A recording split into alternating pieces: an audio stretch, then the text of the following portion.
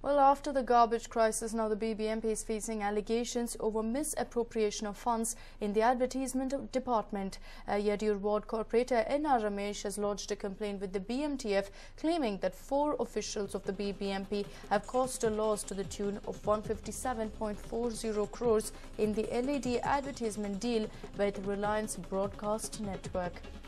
An FIR has been lodged by the BMTF against Manjunath Swami, Assistant Commissioner of Advertisement Department Lakshmi, Administrator of Advertisement Department Kumar, who is the case worker of Advertisement Department, as well as Madhya, the legal advisor of the BBMP legal cell. Well, time and again, the controversy over the setting up of those LED screens across the city for advertisement purposes has led to a lot of furor, as it is understood that the BBMP has stirred up a scam of sorts. 4 people now find themselves in a spot of bother. An FIR has been filed against 4 BBMP officials after Yedur Ward Corporator N.R. Ramesh alleged that they had in fact a role to play in the 150 rupees scam of the LED advertisement deal, which was with Reliance Network.